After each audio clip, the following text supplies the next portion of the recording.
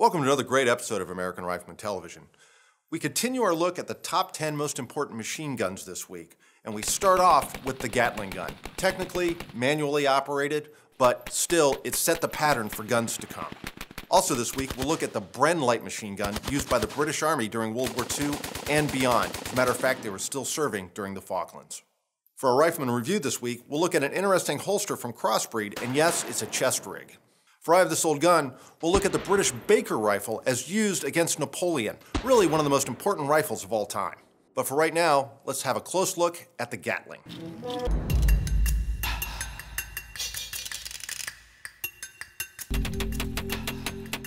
It's a little erroneous to put the Gatling gun on the list because it's not technically a machine gun.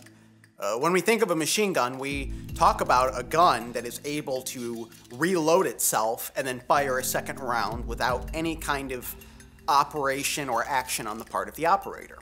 But it's important to talk about the Gatling gun in the history of machine guns because it's the first instance where you have a platform that is capable of delivering large volumes of fire effectively and reliably on a battlefield.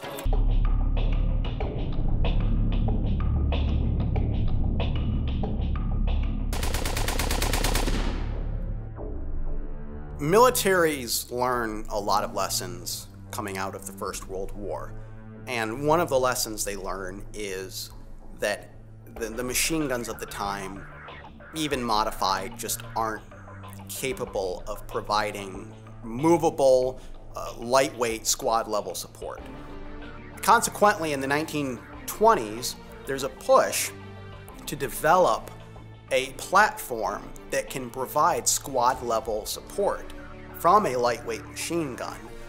And the Czechs are the one that pioneer this. Specifically, it's Václav Holek, who designs what we know today as the ZB-26.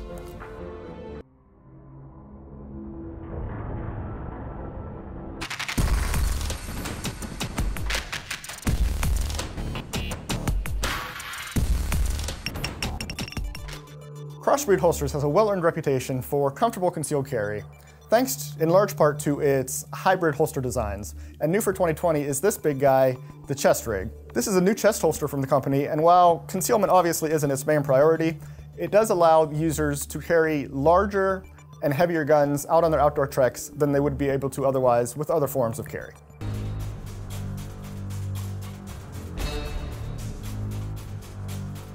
Because of the drubbing that the British received at the hands of American riflemen during the Revolution, they developed their own gun. We know it today as the Baker.